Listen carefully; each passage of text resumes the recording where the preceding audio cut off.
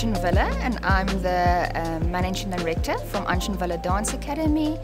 And we basically teach modern dancing at the studio, and we have been open for almost 20 years. I started dancing myself when I was 5 years old, and then after school I studied to become a dance teacher for 4 years, and then I opened the doors of Anchen Wille Dance Academy, and today we have almost 300 students.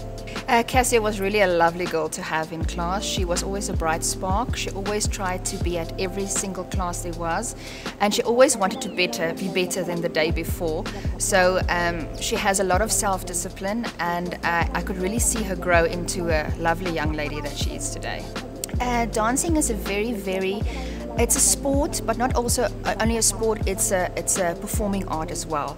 So it teaches, especially from a young age, it teaches the little ones to have self-discipline. As it is a group sport, but you also have to work on yourself a lot.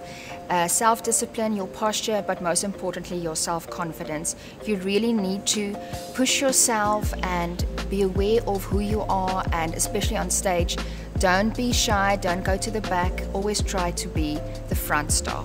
I would say always try to be yourself. The minute you're not yourself anymore, it doesn't feel real to you, it doesn't feel real to anybody else, and it's just not who you are. So really try to be yourself, and even try to be better than the day you were before.